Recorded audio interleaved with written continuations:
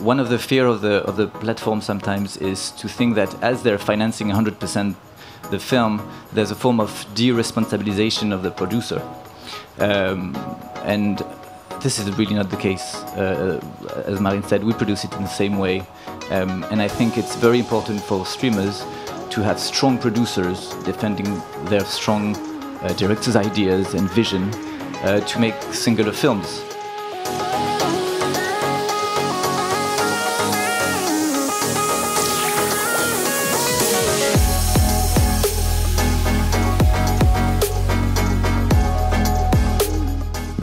I was just wondering how you see your role within the industry. The streaming landscape has changed so much in recent years. There are so many launches, so many platforms have emerged. But what is Prime Video's role? How do you perhaps compare to the others? What's the positioning of Prime Video really? Well, I would say that we do offer a complementary way to watch content and movies, and knowing how in France particularly the country is one of the most important in Europe in terms of movie production. And I think our value is really in the breadth of the content we offer. We are really a unique service, so not only SVOD, but also video on demand and channels and sports as well. So I think also what our added value is that we want to be a positive force in the industry and an integrated player. And as such, we do take risks in acquiring content that we think our customers will like. And I think that that's our role as well. Is for example, Salam premiered last year in Cannes, and Brut contacted us to acquire Salam, and we did because we thought Mélanie Diam's movie it was intimate and it would resonate with our young audience. And I think that is our role. It's an additional way to make and watch different films differently. I think we also want to be a creative force and trying to create new ways, new opportunities for producers. We are a partner not only for producers, but for broadcasters, for writers, for directors. And our role in this industry is to support creative vision. We are here to support directors' vision, writers' vision, and to kind of allow them to finance their ideas to the level that they would want to, and to kind of deliver for our customers movies that are ambitious, that are differentiating, and we're doing so by really working hand in hand with a bunch of different partners, really from broadcasters, writers, directors. That's quite important for us to be seen as a partner, right, and as someone that is really open to any kind of creative discussion. And once you're working on a project, can you just talk a little bit about the relationship perhaps with producers, directors, writers? How does that process kind of work? What can Prime Video bring to producers, writers, directors? What are the benefits, I suppose, of them coming to you rather than to anybody else? I don't know. I think the producers are really an interface between the business and the creatives and the talents, and we have a pretty flexible approach when it comes to partnering together and trying to be agile in how to make that project happen. So we kind of try to work as a fluid group with them, with regular back and forth, and also nurturing these long-lasting relationships with producers, studios, and distributors, and also the talents and the creative team. And my team is doing a terrific job nurturing these relationships on a daily basis. So, yeah, I would guess that's the way we kind of want to work. And I think when producers get to know us, how we work, who we are, what we're looking for, I think that they want to work with us again. You. Right? And Thomas? I think it's quite the same, right? We are here to work with people, and we are here to support. We're on the original side, we're bearing the financial risk, right? So at some point, we also need to get involved and to make sure that things are going the right way. But we're selecting our partners because of their expertise, right? So we're not here to teach them things. Marine, I was wondering, and Guillaume, for you at Gaumont, what's been the difference, or what was the difference between producing a movie for a streaming service like Prime Video versus a movie for the cinema? Were there kind of differences in approach that you took? Do you think there's a particular kind of movie genre that fits the streaming model? I was just wondering if you could talk a little bit about the different, what was it like compared to making a movie for the cinema, basically? Well, it's a different process, of course. As I was saying, you are producing for the platform, so you are not the producer of the movie.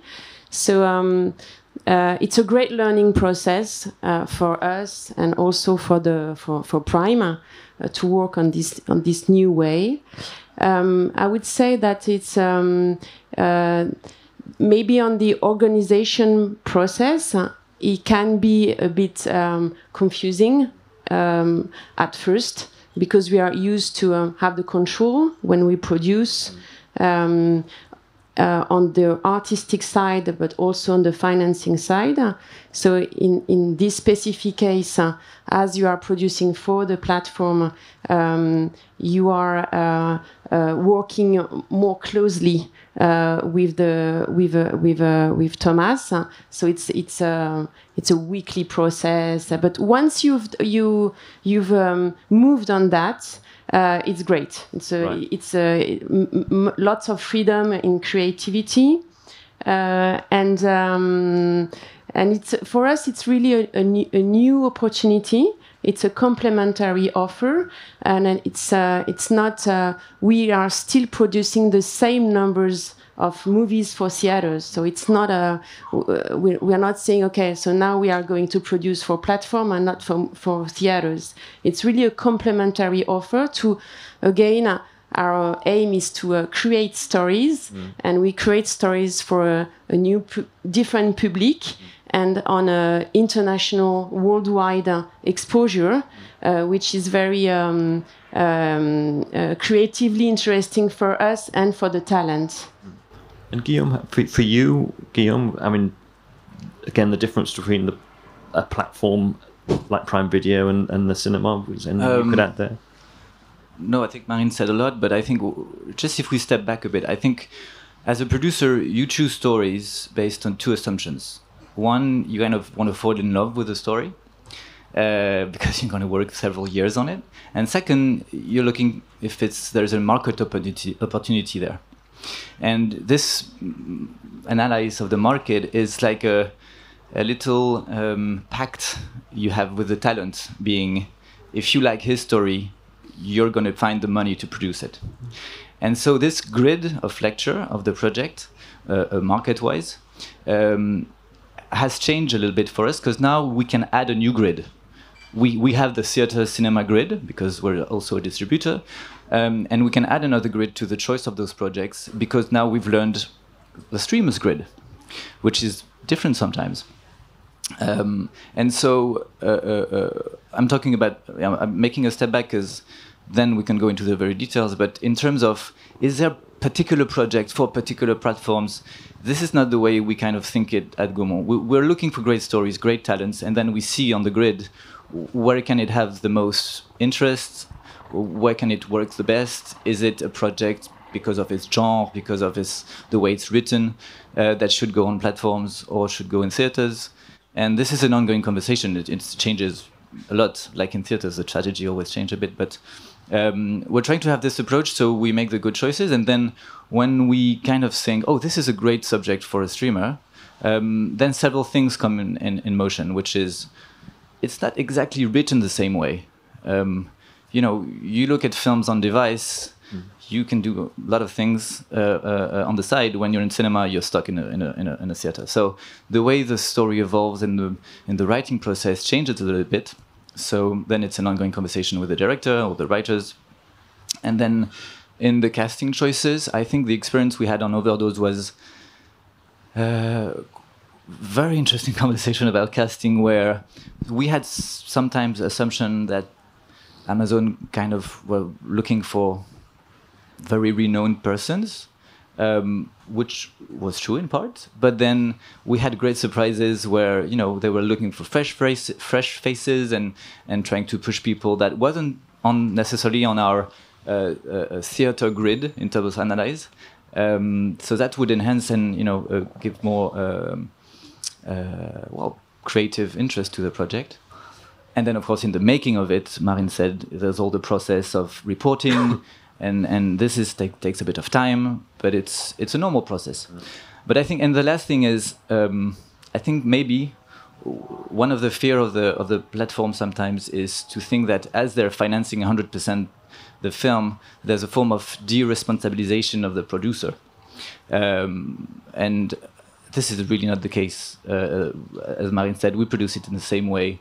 And I think it's very important for streamers to have strong producers defending their strong directors' ideas and vision to make singular films. And sometimes we had strong conversations. Yeah.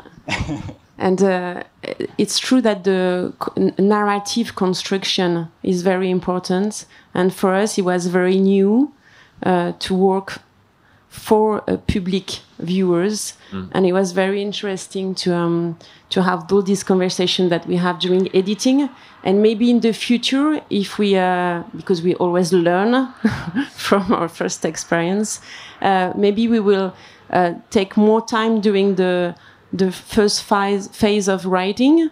But again, on this specific project, we were very we were in a very fast process. Yeah.